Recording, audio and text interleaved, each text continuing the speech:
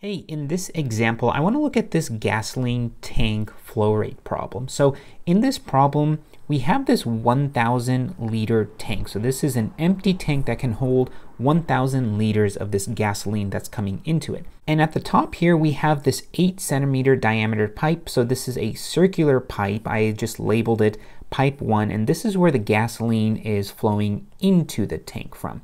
And then here at the bottom we have pipe 2, which is 16 centimeters in diameter. So both are circular pipes, and pipe 1 is much smaller than pipe 2. So in pipe 1, this is where the gasoline is entering, and in pipe 2, this is where it is exiting. Now there's a couple givens in the problem. The first is that the tank itself can fill in 2 minutes. So let's say we put a stopper here at pipe 2 and we just turned on the gasoline so it started filling up the tank from the bottom up. It would take exactly 2 minutes for this tank to be fully filled. So the question is asking us, well, there's two questions really. Question A is, what is the speed of the incoming flow? So what is the velocity of the fluid that's entering this pipe? And then the second question is, what is the speed of the exiting flow? So in other words, what is the velocity of the fluid that's leaving the pipe? So what is the velocity of this gasoline entering the pipe and exiting the pipe? Now I've placed here two conversions that we might need. The first one is 1 liter is equal to 0.001 meters cubed. So this is a volume conversion. And then the second conversion is a length conversion. So in 1 centimeter, there are 0.01 meters. Another way of saying that is in 1 meter, there are 100 centimeters. So these two conversions are conversions that we will need in this problem. So let's go ahead and start figuring out what is the speed of the incoming flow. So if we know that the flow is coming in through this 8 centimeter pipe, and it takes 2 minutes for this volume to completely fill up, then we know that the flow rate, remember, flow rate is velocity times area, and the units of this flow rate are in meters cubed per second. So meters cubed is a volume, and then second is just a unit of time. So if we know that the tank fills in 2 minutes, then I can say the flow rate of this entire system is 1,000 liters per 2 minutes, which is 120 seconds. And if I do the math there, then I know the flow rate is 8.3333 liters per second. Another way of thinking about this is that in 1 second, the tank is going to fill up 8.3333 liters.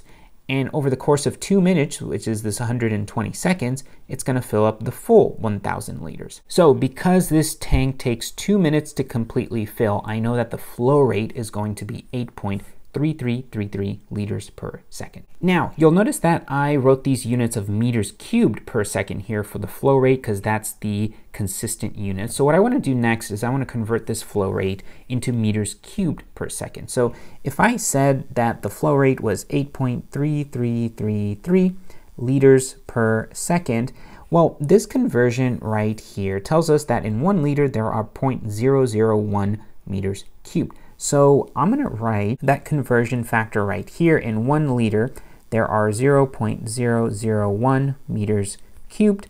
And if we do the math here, we get a value of 8.33 times 10 to the minus third meters cubed per second. So this is the volume flow rate that's coming into the system from pipe 1. And now we can use this information to figure out what the speed of the incoming flow is. So if we look back here, we know that the volume flow rate is equal to velocity times area. So there's a couple things we need to do first. First, we need to figure out the area in which this gasoline is passing through. So we're given this diameter of the pipe, which is 8 centimeters, and we can use that to figure out what the area is, given that the pipe is circular. So I'm going to write area of pipe 1 is going to be pi times r squared. Well, what is r? So this is pi times radius squared, and the radius is going to be half of the diameter. So this is 8 centimeters, so the radius is going to be 4 centimeters. Now if I convert 4 centimeters into meters using this conversion factor right here, then I get 0.04 meters as the radius squared. And if I plug this into my calculator says it is pi over 625 meters squared. So this is just a nice way of writing whatever this is going to end up being. Okay, cool. So now that we have area 1, which is the area of this first pipe, we also have the flow rate of the system, which is 8.3 times 10 to the minus third meters cubed per second. We can figure out what the speed of the incoming flow is based off of this equation. So I'm going to do that here. I'm going to say that Q is equal to velocity at pipe 1 times area of pipe 1. Now we know what Q is. Q is 8.33 times 10 to the minus cubed meters, or meters cubed per second. So 8.33 times 10 to the minus third meters cubed per second. And that is equal to this unknown velocity 1, which is what we're trying to find. And then A1 is what we figured out right up here. So that is pi over 625 meters squared. And if we divide both sides by this area, then we get velocity at point 1 is going to be equal to about 1.6, I think it's 579 meters per second. Okay, cool. So we figured out this first part of the question, the speed of the incoming flow. So I'll go ahead and just write that here. So for pipe 1, the velocity of 1 is going to be about 1.6579 meters per second. Awesome. So the second part of the question asks, what is the speed of the exiting flow?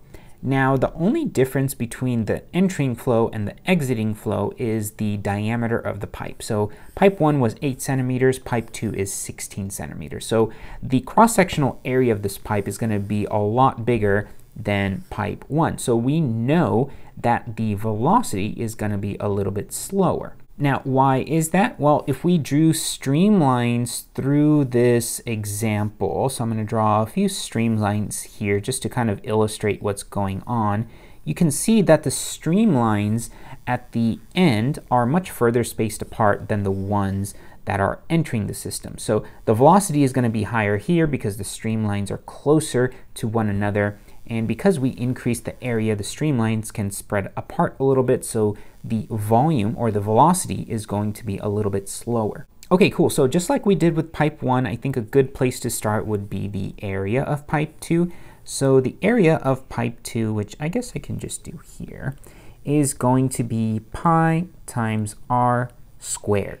So what is r squared? So this is pi, and the radius is 16 centimeters.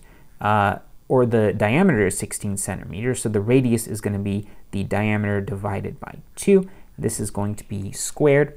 Now this turns out to be pi.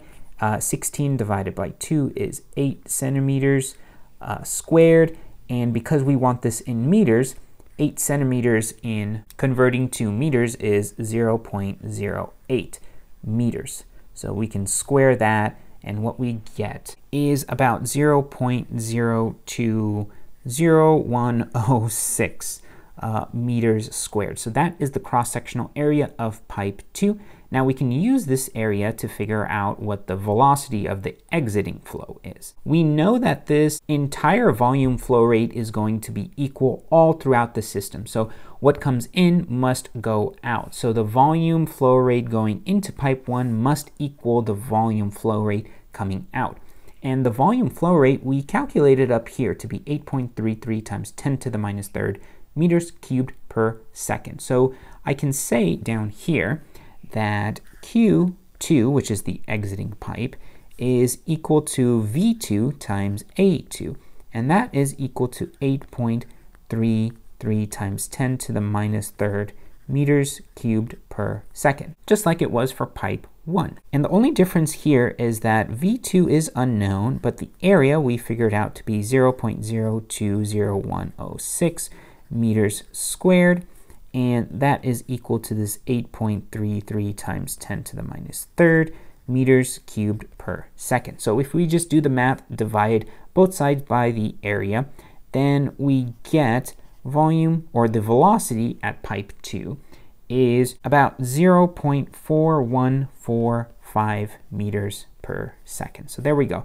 The velocity exiting the system is 0.4 meters per second, and the velocity entering the system is 1.6 meters per second. And so you can see that the velocity where the area is smaller is larger. The velocity is bigger than at the place where the area is larger. So again, the pipe here is much larger than pipe 1, so we know that the velocity here is going to be much greater than pipe 2.